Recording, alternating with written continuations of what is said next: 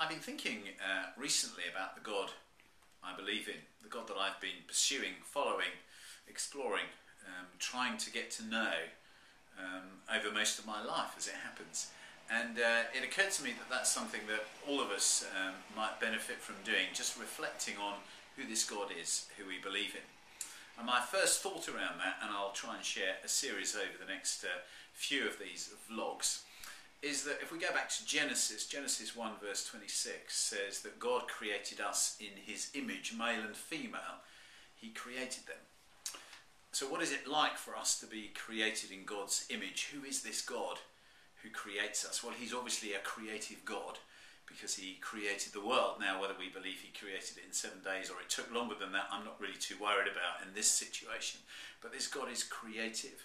He's a God who created us, who is passionate about us, who wants to be connected with us, which we'll unpack a bit more in some of the other thoughts around this. But let's start with that thought, this creative God.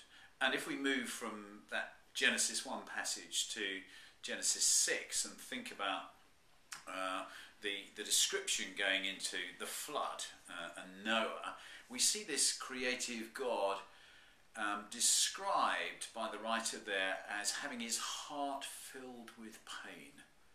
So this God is not somebody who's aloof and disconnected. He hasn't set creation up and then stepped away from it and watched it play out from a distance, but he's somehow connected with this creation because this heart that was full of love towards us and enjoyed his creation and said it was good, 6 chapters later has a reaction to his creation that has chosen to go its own way, to do its own thing. And this God now says his heart is filled with pain. So this God is not somebody who's distant and removed and static in that sort of Greek understanding of God, like a statue, impervious to the things that we're doing, but is integrally connected to us and feels the things that we feel and can have his heart changed and impacted by the way that we react and respond to him. So that's my starting point really for the God that I believe in. I wonder what your starting point would be if you were